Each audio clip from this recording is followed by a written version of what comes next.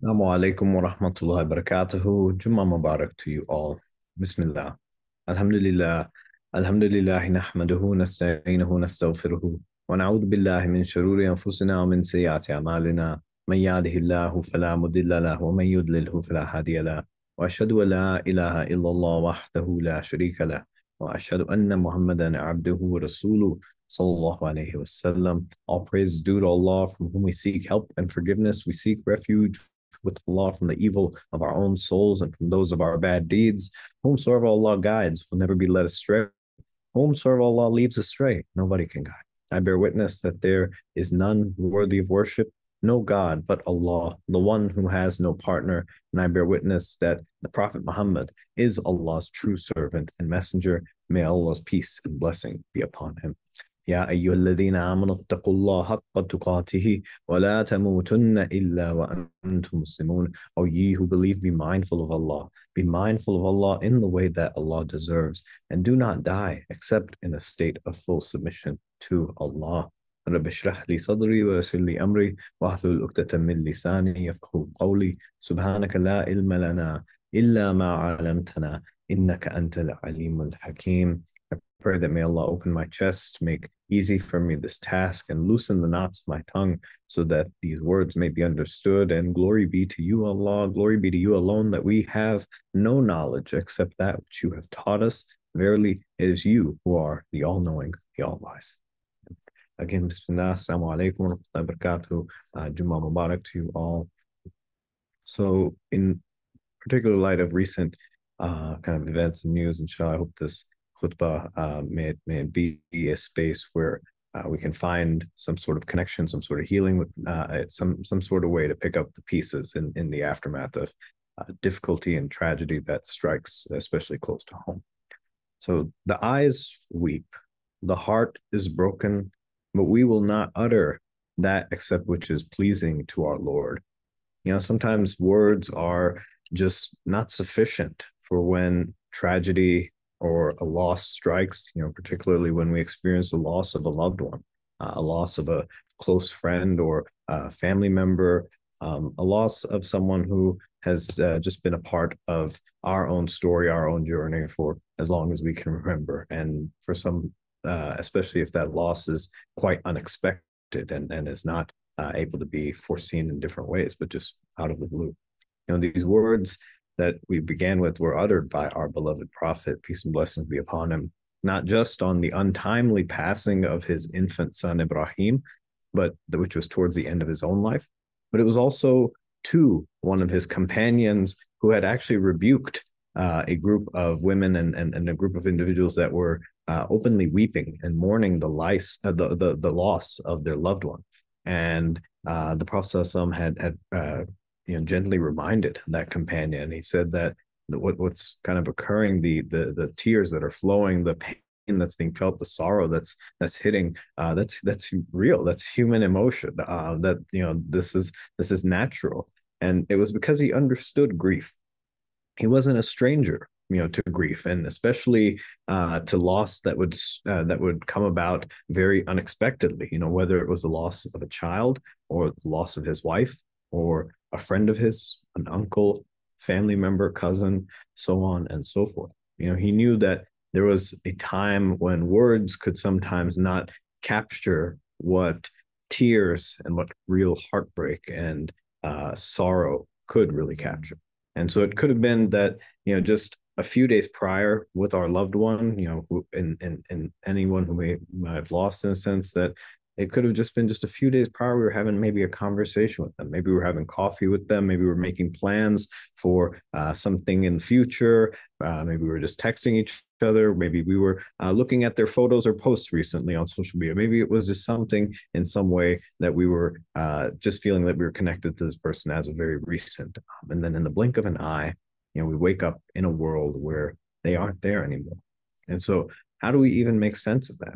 We didn't even have a chance to say goodbye, to try and get a grasp of the situation. And before we know it, here we are, preparing to bid that person farewell through prayer, through janazah, through a burial in any capacity.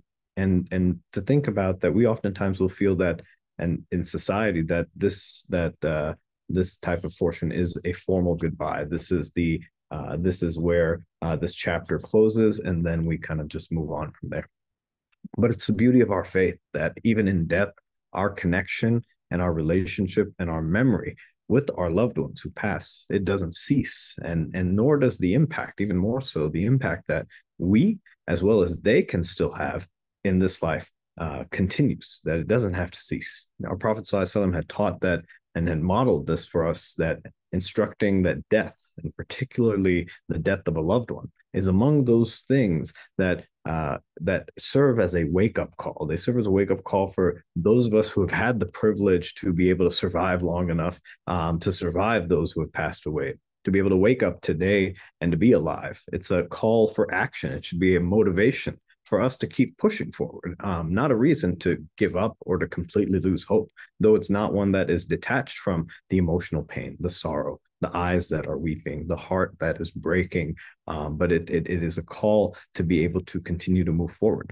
But this pushing forward is in this action, this moving onwards. It's not one that's done by moving on from the loss of our loved one, as we oftentimes hear, or maybe are told to do, that, oh, it's time for you to move on. It's time for this. It's quite the opposite within the Islamic tradition of moving onward with the memory of the person, with all that they had impacted you with their inspiration, and knowing that your actions today, that our actions today can and do going forward have an impact and on them as well as on ourselves. But as they transition from the life of this world into the next life, that there is so much that is to be gleaned with respect to how relevant it is that what we do here still does have that impact in eternity.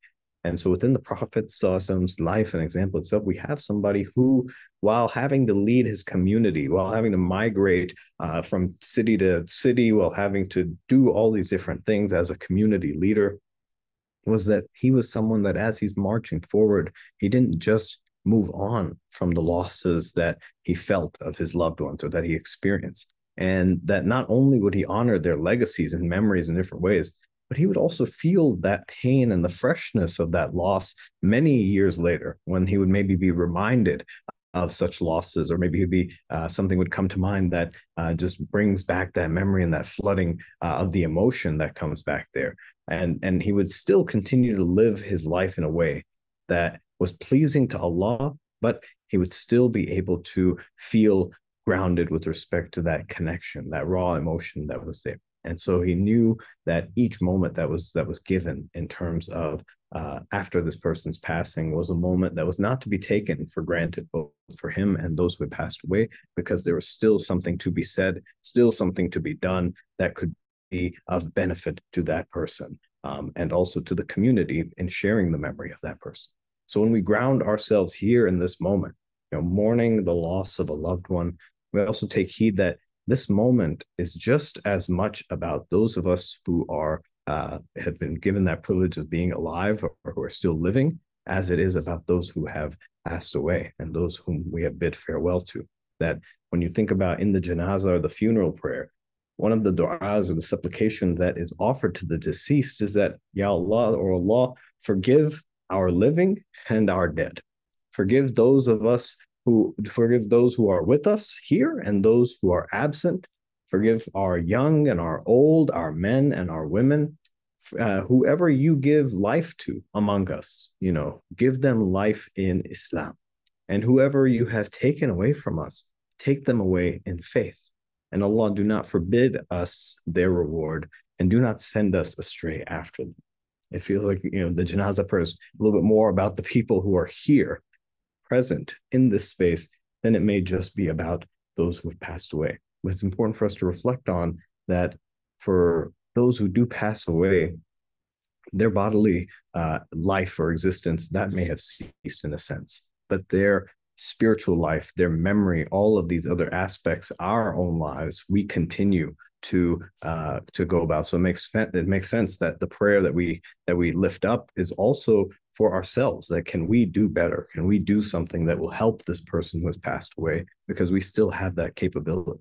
Allah tells us in the Quran that every soul shall taste death, or that as it's oftentimes read in different ways, that each soul or every soul is tasting death. And we know this, that as we are getting living each and every day, we're actually getting closer and closer to the time when things will wrap up for us and when we will have to meet our Creator. That a little bit of us may pass away each and every day, but we're not getting any younger, as the saying goes. And so our Prophet ﷺ had reminded us that of the importance, not just to sit on this and to be able to carry, these memories and whatnot, but to more importantly, to reflect on and contemplate the aspect of death, the reality of death. Because in doing so, we'll find that in not just sitting on and sitting with death, that we become overcome in a sense of like, oh, I can't do anything or anything now. Actually, it will give us an imperative of I actually need to get moving and get doing whatever I can, because time is limited, because who knows how much time we've got left. And the most we can do brings about the most benefit, not just for us, but for those who have not been able to have that same privilege. And so thinking about that, we might find when we reflect on death, when we meditate on death, when we sit and contemplate death, we might find renewal with respect to life, both in this world and in the life to come. And so it's natural for us to dislike death. We're not, nobody wants to, encourage that aspect of liking it or anything like that. But it's natural for us to dislike death. But we are reminded from the Prophet ﷺ that none of you should wish for death. Either they are a doer of good, so perhaps they may be able to do some more good, or maybe they have done wrong and perhaps they will give up their wrong ways. And so it's an opportunity. It's a pause. It's a moment for us to be able to just take a step back and see, like, how do I want to continue to live my life? And very much a clarion call for us to get things right. But again, in a way that doesn't just affect us or the people around us, but also those who have passed before us. Prophet also told us that remember often the destroyer of all pleasures, referring to death. That, of course, when death hits, when we experience the loss of a loved one, the last thing we feel is pleasure. The last thing we feel is any kind of joy or any kind of moment of positivity. We feel just overcome and overwhelmed and hurt in so many different ways. And the Prophet had told us that remember often the destroyer of all pleasures. Remember that death may just be around the corner. There's a saying of sleep is the cousin of death, that we are not that far off from it each and every day. And so thinking about what does it mean when we internalize that death could be something that is awaiting each and every one of us, within the end of this moment, this day, or whatever it may be, but how does that affect us in terms of how we live this life? And this translates when the Prophet had told us that the most sagacious, the most wise amongst y'all is the one who remembers death the most. And the most prudent one among you is the one who is most prepared for it. So not only thinking about and reflecting on death as something kind of morbid or anything like that, but reflecting on it as a reality, as something that is going to come, as with any other calendar invite we might get, important meeting we may have with our employer or anything like that. We'll be sure to see it on our calendar. We'll maybe prepare in advance for it, depending on how it goes. But thinking about if we do all of that stuff for something as temporal as an appointment or a business meeting or whatnot, can we not do something similar for our own eternal meeting with God, that meeting that is to come, that's promised for everybody? And in which way can we do that, in which we not only remember that this is going to be around the corner, but prepare for it, preparing for it in a way, as we'll talk about here shortly, that is most befitting to us in what we can do for those who have passed before us, for those who are here amongst us, and for those who will come after us. That when we reflect on death, when we feel it here and the reality sinks in, when we experience it within a degree of connection, when someone close to us has passed away, we realize that the temporal nature of this life, we realize the limitedness, the finite nature of it, that things don't go on forever, that all good things must come to an end. But it should give us that imperative. It should give us that impetus to ask that how can we not only make the most of this time, but also thinking about, especially in processing the loss of someone whose life was cut short, how for us they still had so much to offer this world, whose story was yet to continue to be finished writing. It was yet to be concluded, that with respect to all things they were doing or they wanted to do, it just felt like an unfinished chapter. It should hearken for us to not just get up, but to also get going for ourselves and on their behalf. It doesn't have to be, as you mentioned, without emotion, or it doesn't have to feel like we're trying to get to a space where we're without tears or that we've moved on. It wasn't the case for the Prophet ﷺ, who after 50 plus years, after decades, would still weep when he came to the grave of his mother, who passed away when he was 6. That he still has these fresh wounds that would open up, that this is a part of our humanity. This is what makes us human. But instead, in this moment, where it feels like our world may have collapsed, that we're just trying to pick up the pieces, something is just, we're in shock, things have just fallen apart. There doesn't seem maybe a way to make sense of any of this. And our faith calls for us to ask for ourselves that what would we like to see our loved one desire? What would they like to see of us and from us? What would we like to see for them in this time that they transition? That we realize that there's so much of their story that can be and is yet to be lived, that is through both us and our actions, that what we actually do here on their behalf or for them actually has a tremendous impact. And it's not just reliant upon them being here. As mentioned, that just because our worldly or embodied experience with our loved one might have expired or might have finished, our spiritual connection, our eternal relationship, and our memory with them, it may just be getting started.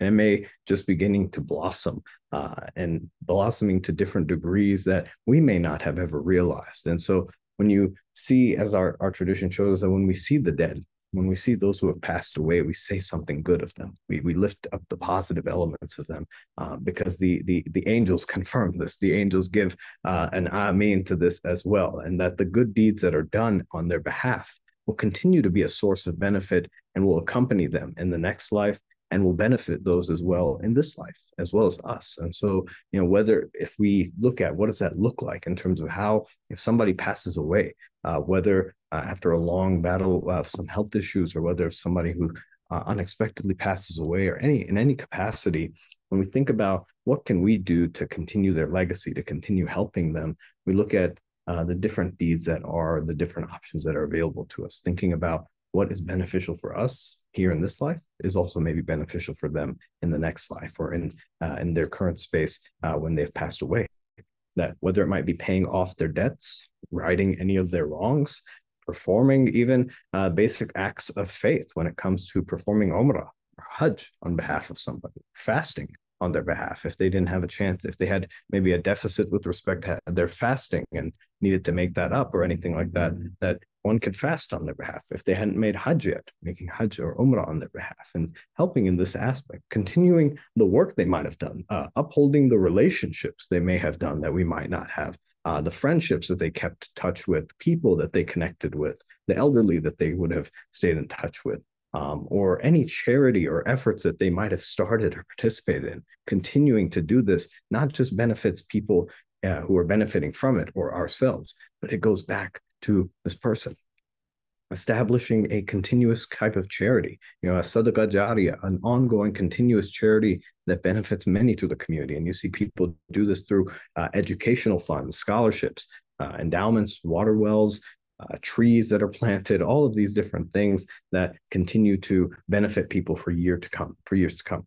And so, nothing allows us to remember death more frequently than the loss of not just any particular person, but the loss of a loved one that is really close to us, that we have a close attachment, a history to.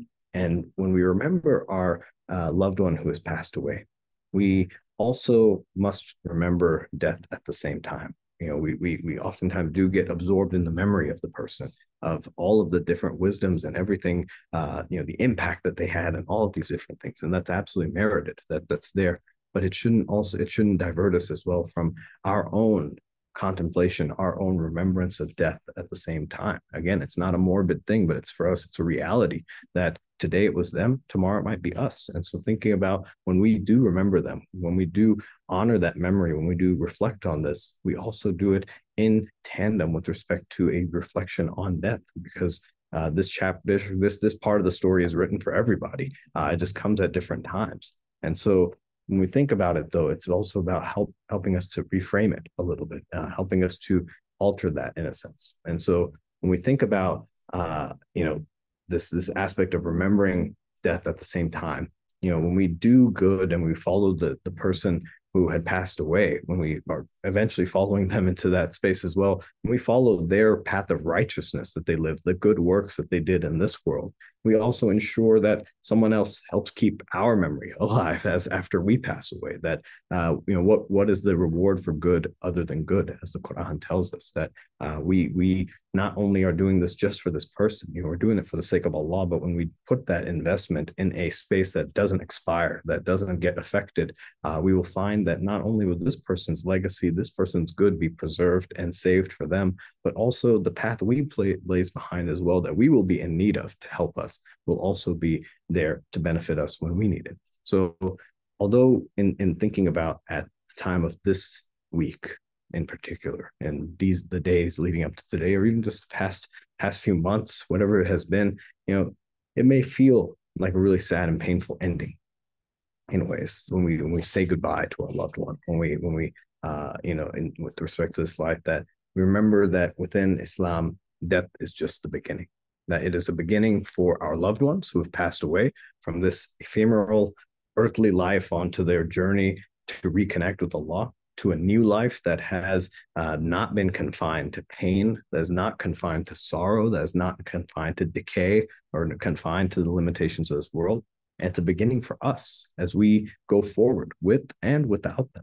But it's an opportunity to live our lives in a more meaningful way, should we choose to do so.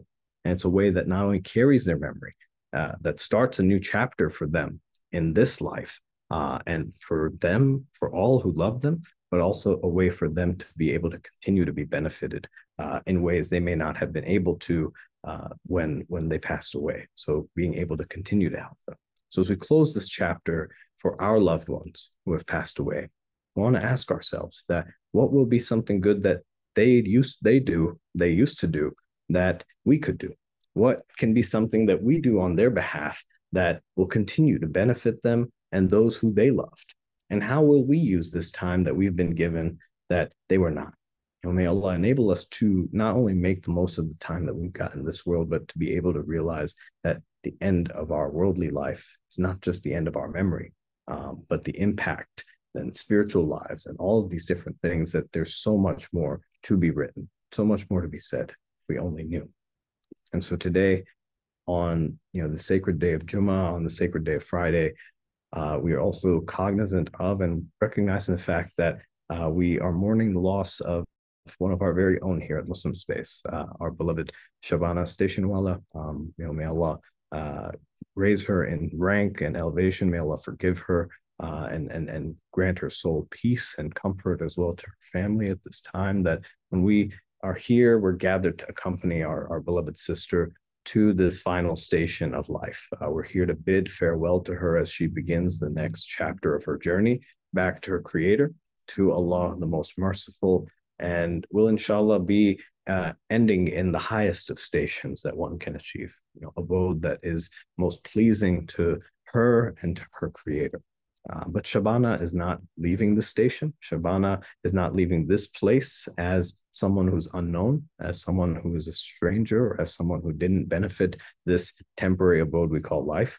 6 years ago or so, Shabana and others had come together and they planted a seed for an initiative, an idea, and a community, and a space that came to be known as Muslim Space, that would serve anybody and everybody, Muslim and non-Muslim, especially those who were on the margins, those who were feeling left